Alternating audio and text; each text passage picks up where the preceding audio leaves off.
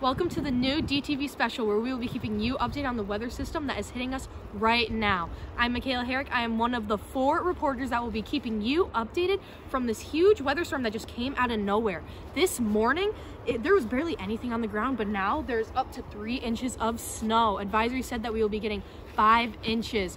And as I was taking a look around town, there were salt trucks everywhere. There were semis on Dort Highway because they could not take the normal highway because it is very hard to see with speeds going up to 60 miles per hour. It's even hard to see going onto the back roads.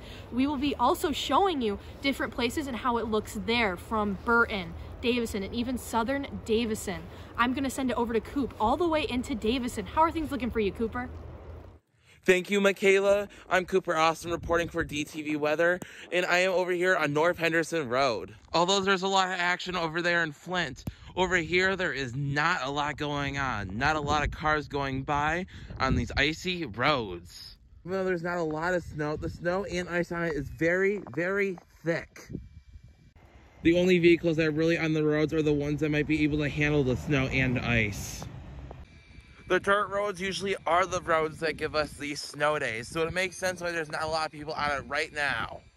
Speaking of snow days, I'm going to send things over to Brooke, who's going to give us an update on the school closings. Brooke? Thanks, Cooper. Today at 5:30 a.m., schools around mid-Michigan were closed due to winter weather advisories from 7 a.m. to 10 p.m. But over here in northern Davison Townships, the snow has not lightened up at all. But I've seen plenty of plow trucks and salt trucks drive by to make the roads safer for students, teachers, and bus drivers to have a safe commute into school tomorrow.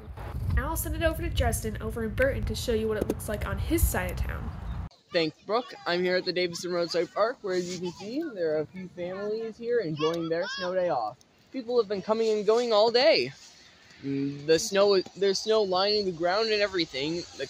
There's a few inches of snow on the ground actually, and the cars have been driving slower on the roads.